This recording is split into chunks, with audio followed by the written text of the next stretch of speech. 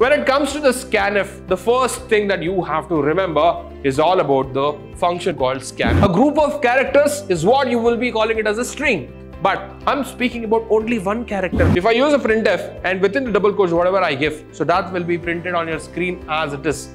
The number of values that you're reading should match with the number of addresses what you're specifying.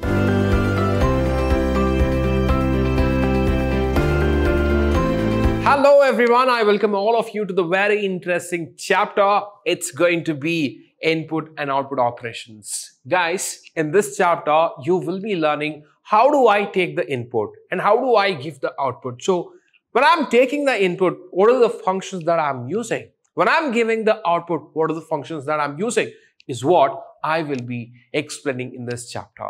Yes, without wasting much of your time, let me get into the session. So guys, in this session, mainly I will be focusing on input-output statements, and also I will discuss how do I read and write characters. Along with that, you will also learn formatted and unformatted input-output statements. So this is what the agenda for the day for all of you without wasting much of your time. So let me get into the content quickly. So guys, introduction. Yes, you all know that as I told you, if I want to read or if I want to take the input to the C programming or if I want to give you the output, I have to use some of the predefined functions.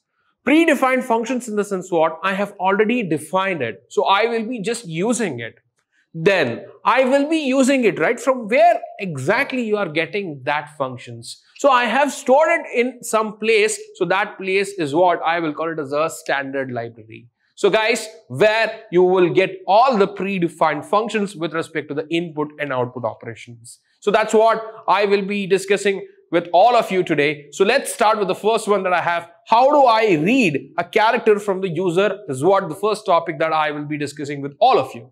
If I want to read a single character from the user, sir, single character in the sense what? Say for example, I just have A. So this is a single character that I have. A group of characters is what you will be calling it as a string. But I'm speaking about only one character now. Then how do I read a character from the user? So for that, you need to remember, I have to use one of the predefined function that is getChar. You all know that in my previous classes also I have discussed about this. What is this? A beautiful parenthesis. So guys, parenthesis, wherever you are using the parenthesis, you should treat this as a function. Then how do I use this getChar function? What is the right syntax to use the getChar function is what you need to understand here. My dear students, so please listen to me carefully. Here I have the syntax for all of you. I have to write the variable name, and after that I have to use the assignment operator, followed by I have to use the function called getChar. I have to call this function, right? So what happens? This function will help me to read the single character, and then it will assign that character to the variable whatever you have taken. That's what you need to observe here. So let me show you the syntax. So in this line, what is that I'm trying to do? I'm creating a variable called name of type char. That's what you need to observe. Then followed by, I have the getChar. I have the getChar. So what is that I have in the getChar? getChar is a function. So which will help me to read one single character. So it is helping me to read, and whatever the content that you have read, so it is there already in this function, and it is getting assigned that character or variable that is name. So this is how I will be reading one single character is what you need to remember. The same thing happens, but in a quite opposite way if I want to display a character. That is going to be write a character. So for that, what is the function that I have to use? Let's check that. So guys, when it is writing a character, I just have to use a function called PutCat. So there I was using the getChar. Now here I will be using the PutCat. The syntax remains very simple. So you will be storing the character. So imagine I have the Y as a character, single character. I'm storing in the variable answer. I'm storing that in the variable answer is what you need to remember. So fine. Then followed by what is that I have to do? I have to pass this answer as a parameter to this function. So this will help me to write a character is what you need to remember.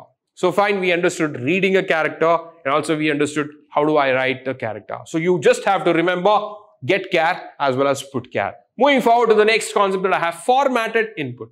So guys, when it comes to the formatted input, it is very important that you need to remember a special important function that is going to be the scanf. What exactly this scanf is doing for all of us. This is going to be very, very important if you want to read any values from the user. Let me speak about this in detail. Let's start. I want all of you to please make a note of it. So guys, when it comes to the scanf, the first thing that you have to remember is all about the function called scanf. Sir, do I call this as a function? Yes, of course, you have to call this as a function, right? So that is the first thing that you need to remember. Yes. When it comes to this, I will discuss this in a part wise. Let me mark this as a part 1 and let me mark this as a part 2. What is that I have in the part 1? Please observe, I have percentage 3D is what I have. So let me speak about this. So please observe this is the general format, percentage XD. X is replacing the value that is 3. Okay. So what is this percentage? What is this X and what is this D? Let's understand this in detail. So guys, percentage, please understand, percentage denotes the specifier of the conversion follows. What is the meaning of it? So let me discuss that in detail. So guys, whenever I want to read any value, okay, let's say imagine I'm reading the integer value. So what is that I have to do? So I have to write percentage D. D represents integer value. So that's what you need to remember. Suppose if I want to read the float value, so how do I write? So percentage F. F represents the float value. If I want to read the character, suppose I will be writing percentage C. If I want to read the string, so I will be writing percentage S. So this is what you need to remember at this point of time. But sir, what exactly this X? We understood that D, percentage F, percentage C, percentage S, we understood that. What exactly this X is all about? My dear students, you need to understand that is the width of the column. So what is the width of the column? To store the value what you are reading is what I'm specifying with the X. It's optional is what you need to remember, right? So X specifies the width of the column where exactly you're storing the values is what you need to remember. So fine, point number 1 you understood. So now guys, please observe, I'm trying to read 2 values here. Sir, how did I get to know that I'm having 2 values here? Please understand percentage 3D, okay? So percentage 4D. So this is one value and this is another value.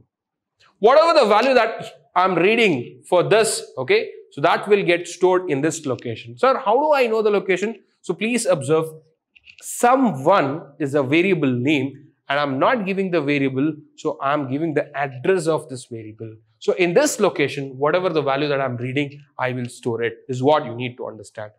After that, please observe, I have the second one. So what is that I'm second one having? I'm reading the value. The second value is what I'm trying to read, but where are you storing that? So please observe, I've given the address. To store the second value, I've given the address here. This is what you need to understand with respect to the first part and with respect to the second part. But you have to specify how many number of values. The number of values that you're reading should match with the number of addresses what you're specifying. That is most important, right? So this is how we will be reading the values is what you need to remember with respect to the scanf. So guys, in the same way, we have just given an example here. Please observe how many values I'm reading. I'm valuing 3 values, right? So all the values belongs to float and I'm storing that in this variables is what you need to remember, right? So in the same way, guys, please observe here.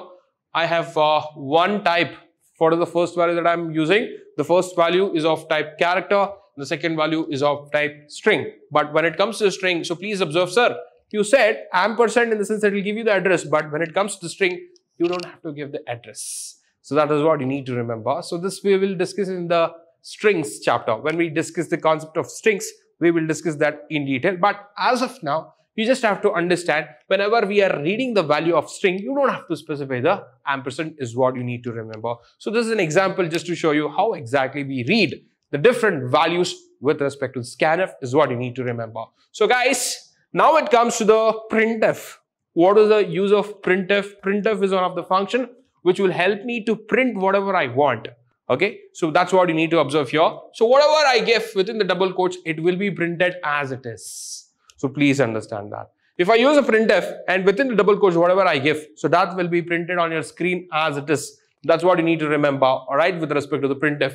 Moving forward, so guys, I can also format that. So if I give %WD, so you all know that, so W in the sense it specifies the width of the column. That's what you need to remember. So that's what you need to understand. So that will help me to format my output is what you need to remember. So guys, the same way, so please understand the output of a real number will be displayed in a decimal notation using the following format. If I want to display the output of a real number, especially when it comes to the float, so please understand how do I do that? So with the help of this format. So %W in the sense width of a column and then .P. All right, so that's what you need to remember. So P and then followed by F. So that's what you need to remember. So what is the meaning of P here, sir? We did not understood the meaning of P. Yes, we understood F in the sense it specifies the real number, that is float. But P in the sense how many numbers that I have to display after the full stop. That is what I will call it as a floating point. Right? So how many numbers that I have to display. So that's what you will be specifying with respect to the P is what you need to remember at this point of time. Right? So moving forward, you can also specify with the exponential. Not only for real number, you can also represent the exponential number by just representing E is also you need to remember. So that's what you just have to remember here with respect to this concept. Moving forward, guys, how do I print a single character? It's very simple. So guys, you will be just using the %WC. So WC in the sense obviously W is a width. If you want to specify width, you can specify. Otherwise, you can. That's a exceptional case. Now you can avoid using the W. So, but if you are specifying the W, so W will give you the width of the column is what you need to remember. C represents the character. That's what you need to understand here. Suppose if I want to give left justify, I want to justify the value whatever I'm printing to the left. So you just have to use the minus sign is what you need to remember before W. This is very important. If I want to, by default, it'll be like, right justify. Suppose if you want to make it as a left justify, before W, you just have to give minus symbol is what you need to remember at this point of time with respect to the single character. I repeat to all of you, please listen to me carefully. I'm speaking with respect to how do I print a single character. If I want to print a single character, obviously I will be using %C. But I need to specify the width. So that at that time, I will be using the %WC, right? That's what you need to remember. But here, I just need to align my content. So if I want to align it to the left, so I will be specifying the minus before W is what you need to remember. Suppose if I don't specify minus, so obviously it will be right justified is what you need to remember. Now, I have spoken about the single character. How do I print the string? So obviously, I will be using the WPS. Okay, W.PS is what you need to remember. To print a string is what you need to understand. You all know what is W, and P is the first character of the string, and S represents string is what you need to remember at this point of time. By saying this, guys, I've come to an end of this topic. So hope you liked it, and I've kept it very simple and very easy for all of you to understand this topic. By saying this, take care. Bye-bye.